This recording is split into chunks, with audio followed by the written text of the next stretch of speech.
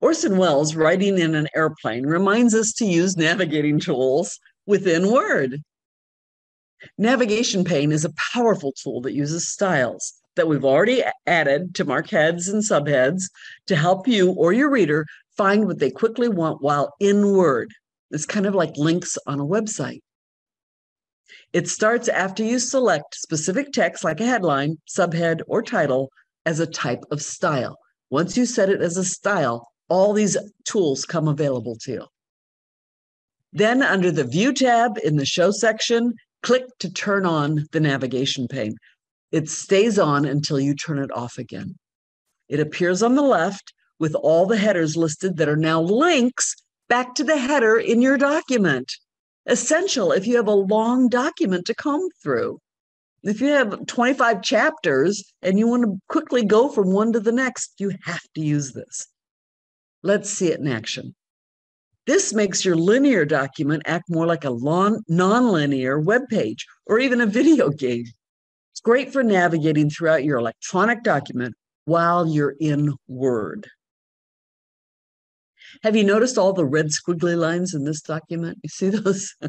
That's spell check working hard to keep you from making a boo-boo. If it is the correct family name, for example, right-click and under spelling, click Add to Dictionary. It is now added to your entire Office spelling bucket for all the programs. Make sure it is correctly spelled first. We've been talking about navigating your electronic document. What about after it's printed on paper? Another essential for navigating, this time on the printed page, is pagination or adding page numbers.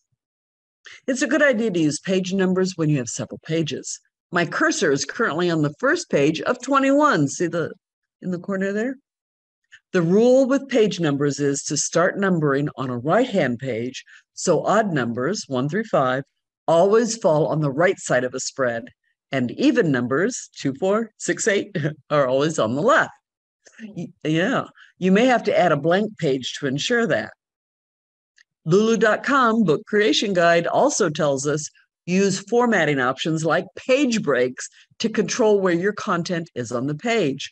Avoid using hard returns, that's enter, enter, enter, or paragraph breaks, like when you click enter, as these may cause a shift in content when exporting to your PDF. So how to add a page break? Here's how. So you can start text on a new page without hitting enter, enter, enter, enter. To insert a page break, click just before the text that you want on the new page. Then hit Control Enter. That's my favorite way to do it. Scroll down to see the content has moved to the next page. You can also find it on the Insert tab. I just remember Control Enter. That's one of the ones I have memorized. I probably have 15 keyboard shortcuts memorized in Word. That's one of them. In case page break is not working as expected, show the code. In the Home tab, in the Paragraph section, click the Show Hide icon. Oops, I didn't need 3 of them. You won't see those until you hit Show Code. But if you have 3 pages in there that you didn't want, that's probably why. You just hit that button again, turn it back off. Some pages do not need numbers. The front and back covers are not numbered. Plus, initial content you may add, like a foreword, dedication, or table of contents, will appear before the numbered pages of the main content. Those initial pages can be labeled with lowercase Roman numerals or not at all, and Word will help you do them whatever you choose. Now we're at the first page of the main content to be numbered. Click the Insert tab in the header and footer section. See page numbers and click the drop-down. First, you can decide where on the page you want it to appear. Then, what format you want. Let's look at some of them. This is a top of page numbering option.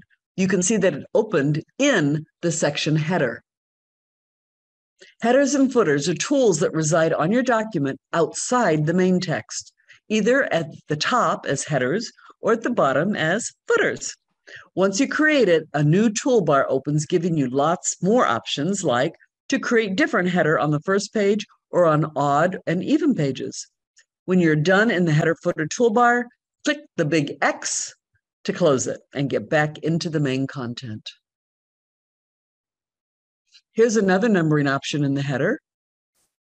This one's pretty, but it takes up a lot of real estate, uses a lot of ink.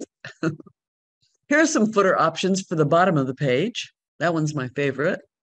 A new one, and possibly too modern for a history book.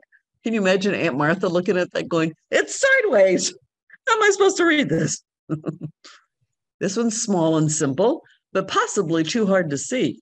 You can always double-click any number to select it and increase the font size or bold it. You can even change the font. Can you see my main text content is dropping into the footer area? Better fix it. Don't want that. To change the numbering format in the header footer tab under header and footer, click page number to open the page number format dialog box. Here you can change from numbers to Roman numerals. Here you can add chapter numbers with a hyphen. And here you can start the numbering on a specific page. Click OK to save your choices. Lots of options. Here's a tip when you want different page numbering for different sections or chapters. Click where the new section should start. In the Layout tab under Page Setup, click the Breaks drop-down. Choose the section break that suits your needs, like Next Page. The new header can now be different from the previous header. It's now considered a different section.